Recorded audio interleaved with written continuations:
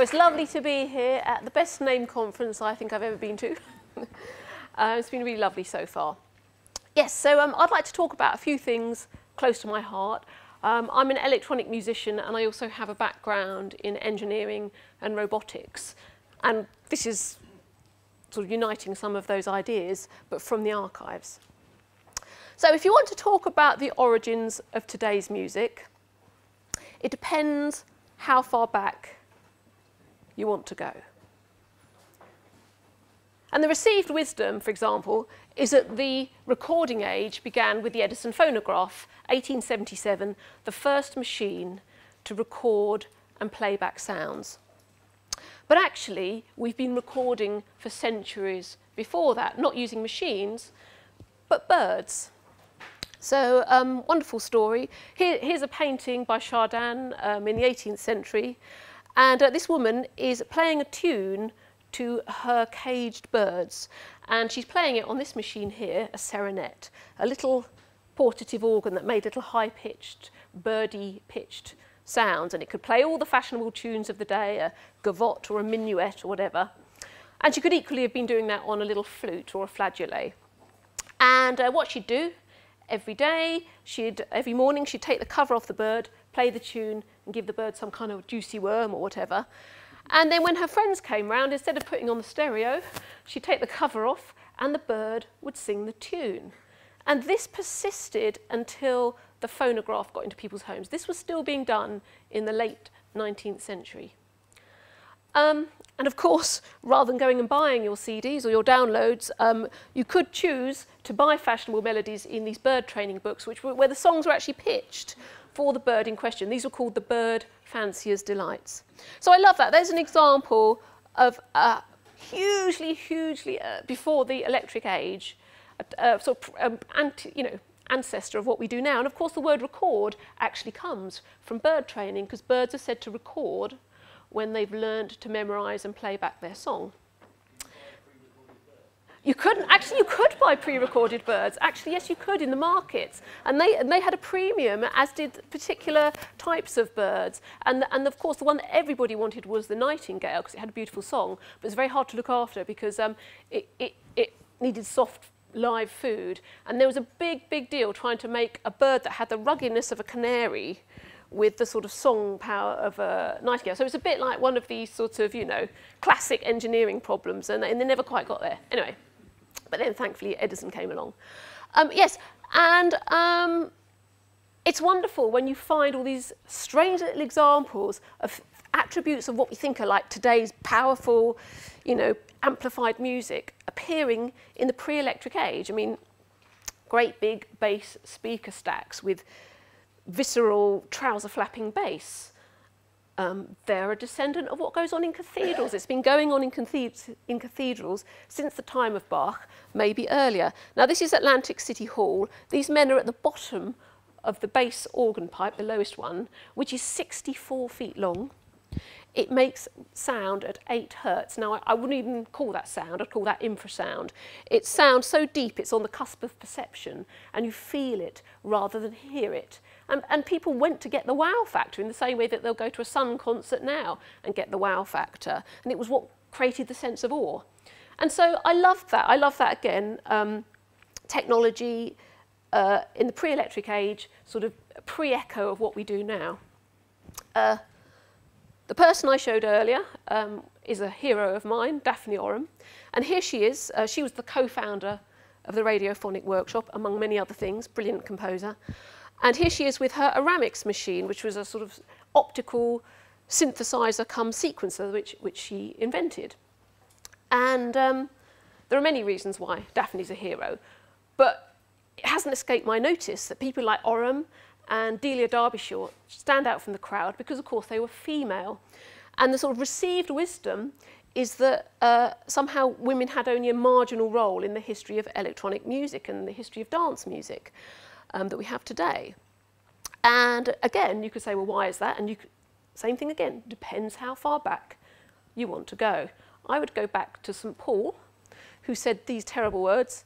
That means mulier taciat in ecclesia. Does anybody want to translate that?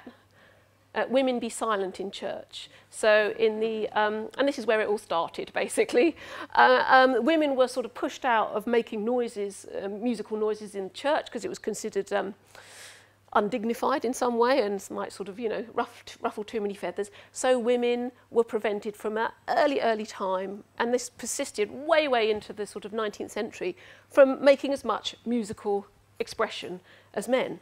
But even then, some wonderful things happened. Because, and I think this is about being a cyborg, this. I think that what I'm about to tell you is about how people embrace cyborg technology to, well, break down these awful gender binaries. And of course, that was the invention, and I use the word advisedly, invention, of the castrato. So the castrato was a male voice that could be used in church and in other public places, but the man in question was castrated. So this is the technology of the time, the surgeon's knife, was castrated around puberty and developed into this strange sort of big body type with incredibly wide vocal range, massive soprano range as well as sort of lower range. And these were cyborgs. They were a combination of human and technology. And I don't think you could say they were necessarily male or female when you think about them musically. Their voice was something other, and it was something transcendent. And, you know, cruel as it was meant to be an absolutely exquisite sound. And I love that story. And so I'm always interested in stories that subvert some of the ideas that are in circulation about men, women, and music technology. And also stories where electrical music has pre-electric origins. And this is one of my favourites, and it sort of unites them all.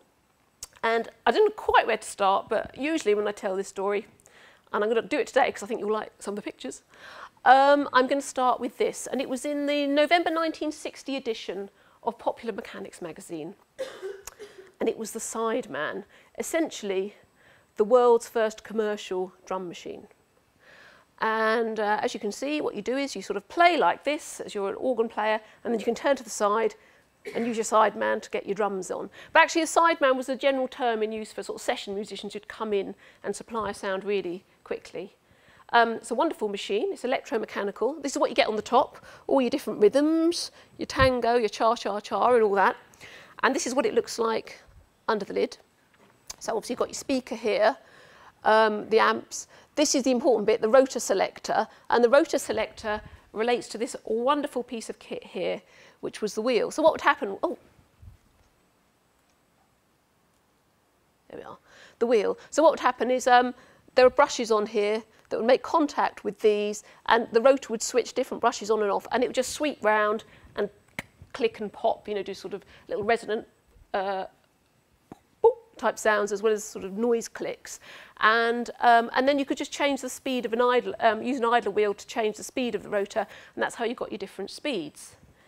And, you know, and it was sold as this thing that enabled anybody to have a full rhythm section at your side, which of course it did, which was a great thing if you're a keyboard player, because you no longer needed to rely on a drummer and you no longer needed to split the fee with a drummer. But it was a terrible thing for drummers, obviously. So they went on the attack, and they got some very important people working with them, none more important than the UK Musicians Union, who did something very clever. They pointed out the obvious weakness in this Sideman, which was that it was perfect. It produced absolutely perfectly metric beats. It didn't have any of the sort of rubato, any of the sort of rhythmic ebb and flow of a human drummer. And they called it a robot, a stilted machine, and they said, don't fall for it. They didn't think it was any good. They said it could only compete with the most basic drummer, but it meant that the rookie drummer couldn't even learn their craft and become a sort of wonderful drummer. This is what it sounded like.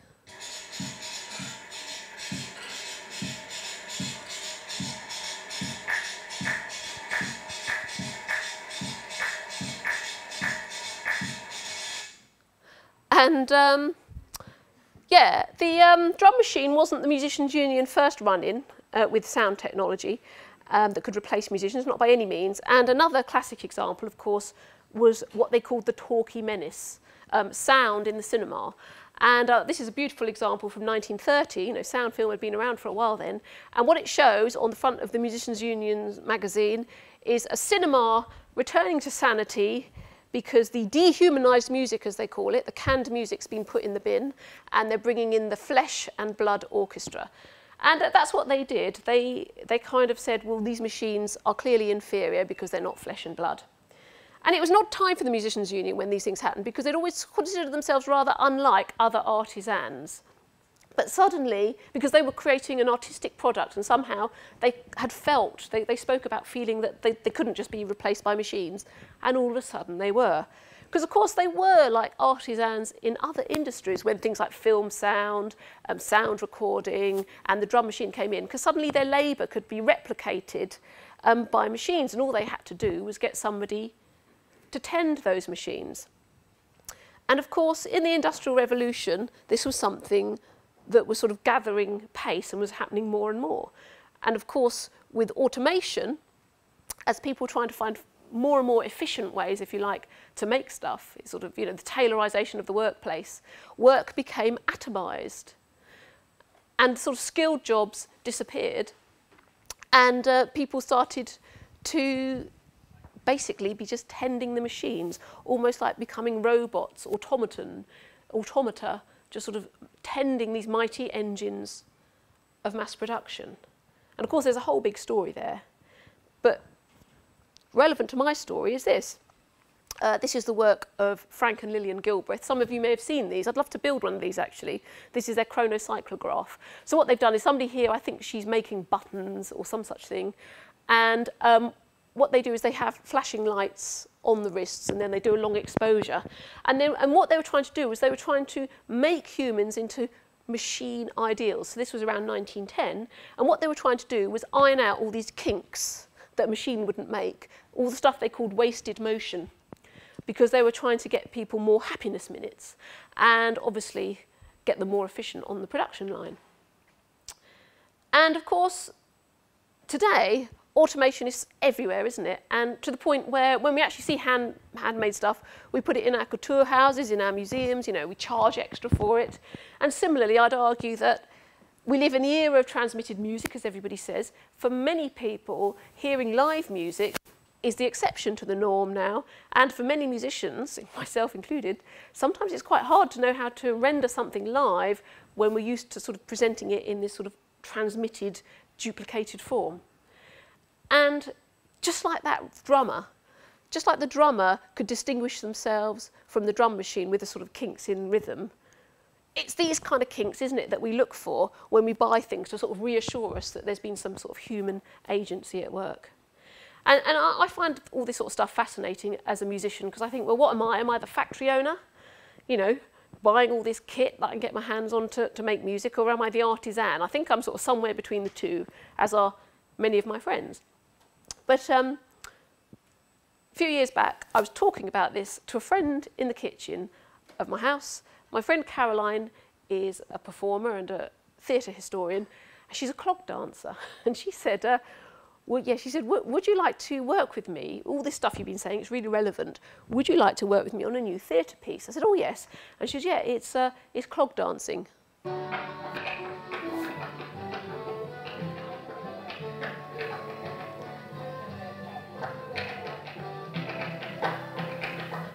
And I wasn't quite sure what to make of this, because this is my sort of memory of clog dancing, the sort of pastoral thing that used to happen after Morris Men on a Sunday afternoon. And it's perfectly nice, but it's just not, I can't sort of relate to it particularly as sort of urbanite, interested in machines and all of this.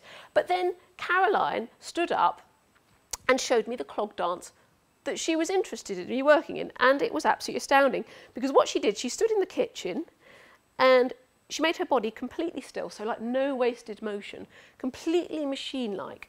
And she started to do the opening steps of this traditional dance, and this is what it looked like.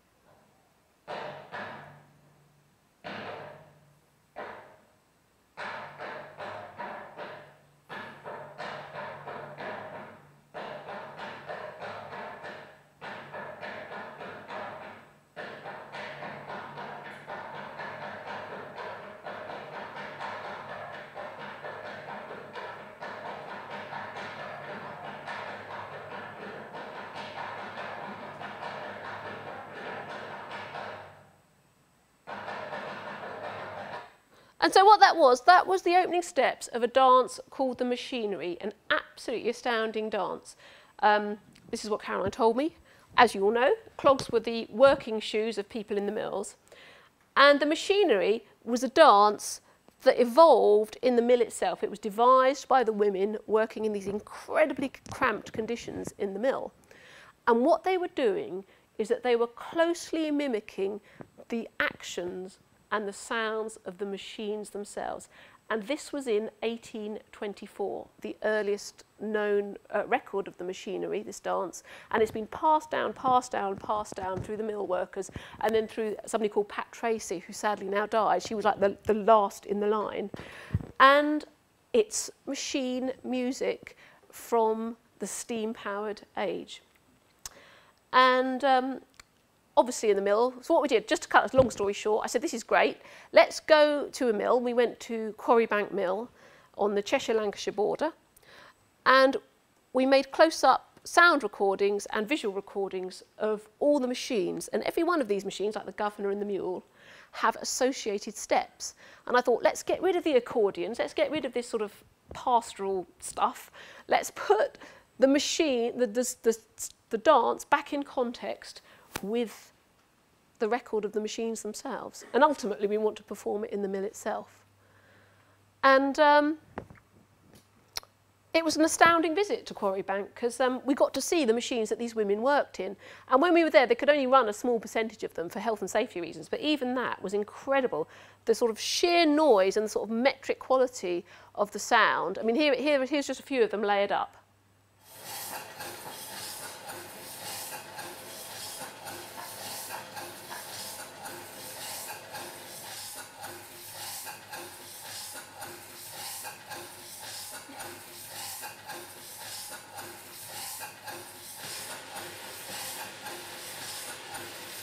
So if you imagine, that was like a tiny percentage of the machines they could run, and these were running all day long. These women couldn't move, they couldn't lose pace with the machine, or they'd lose their jobs, or worse. They couldn't speak to one another, all they could do was stamp their feet, and that was their form of expression. And it was a highly virtuosic thing. It became very competitive. The women sort of vied to be the person that could do the closest mimic of all the different bits of the machine, the shunts and the loom and the mule and all of this.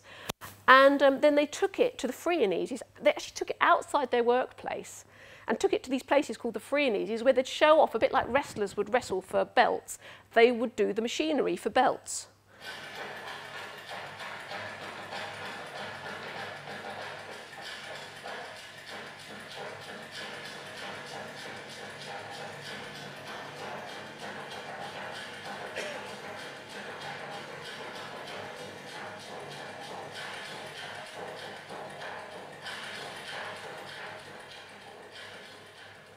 I mean, I just find this dance astounding. You know, these women, this is the view out of the window of the mill, these women could have tried to find some kind of escape, but what they were actually doing was they were coalescing with the very machines that they were slave to. And I found that fascinating on so many levels, because I was thinking about everything that the Musicians' Union had said about dehumanisation and everything we think about today.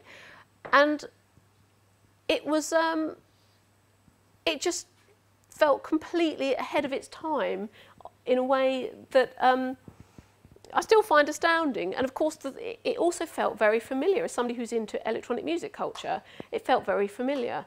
Obviously, it was Gilbrithian, there was no wasted motion.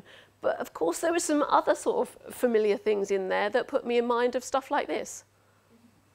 And I always think this is very Gilbrithian, by the way.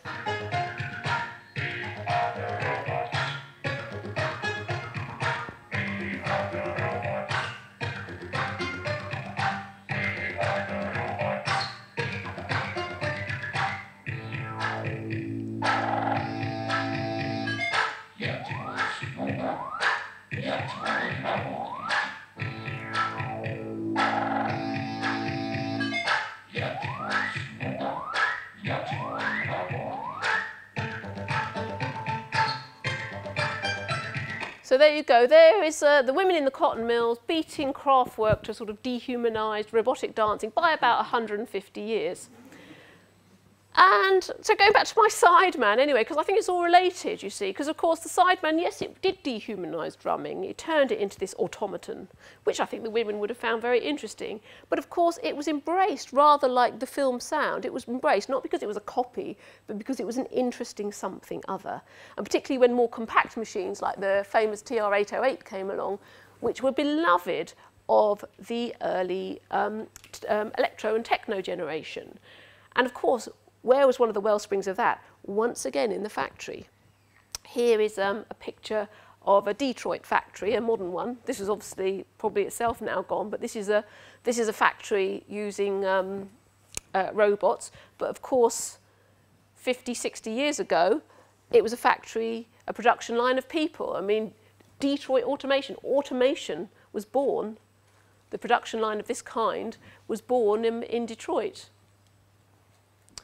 And what came out of that? Well, once again, musicians couldn't help coalescing with the machines around them and creating music that reflected their environment. I mean, if you listen to early techno, things like Cybertron. Cybertron sounds like the factory, and it sounds like it's talking about the cars of the factory.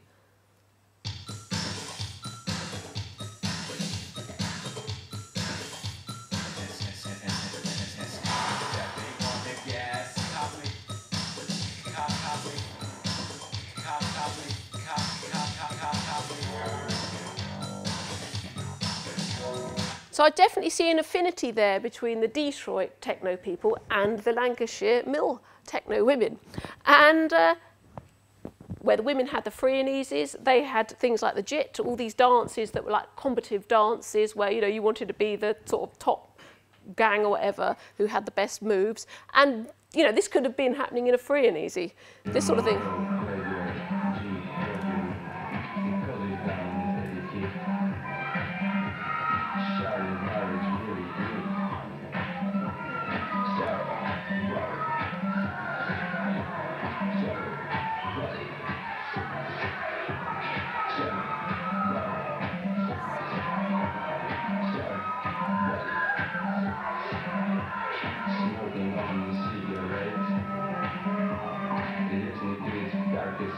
So there we are, it's happened twice, hasn't it? We've had people working in sort of factory conditions where they've been almost subsumed by the machines around them, and they've created something wonderful that's coalescing with and embracing coalescing with the machines and embracing their dehumanisation.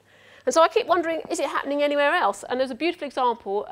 Is it Rob Lysett who was here earlier? I'm not very good on names. He just told me a brilliant example where on a Saturday night in I have to get him to write this down. It was a department store in Birmingham. Every Saturday night, all the till rolls would be emptied, and they all used to create this wonderful sort of phasing, dancey effect. And all the women on the tills used to get up and dance, and it was like this ritual they did every Saturday night, because obviously they were sort of demob happy, and they danced to the very tills they've been listening to all day long. And I wondered if it's been happening, for example, in the call centres, which of course have been described as the dark satanic mills of our time, as every moment of your time tends to be monitored. Interestingly, just want to say about the call centres, some very spooky associations between call centres life and the mill life, because of course, as I'm sure many of you know around here, many of the call centres have opened in sites of former mills. And if you think about the history of the cotton mills and the cotton trade, at the early turn of the 20th century, the big network of the time was, of course, the shipping network and the container ship network later on, and that was exploited to send the cotton trade out of the country to other countries. And what have we got now? We've got the big network of the time, the internet, and similarly the call centres are sort of moving outside the country. And I think it's very, very interesting the way communications technology has sort of created the same transition twice. So, and I hope you find that interesting. I mean, I'm fascinated by this dance that was, it kind of felt like an act of defiance, but at the same time, an act of sort of coalescence, as I say, with the machines. And I hope you'd agree that not only is somebody like Daphne Oram a pioneer, but of course, she shouldn't be alone, and perhaps these women also deserve a place. Thank you very much.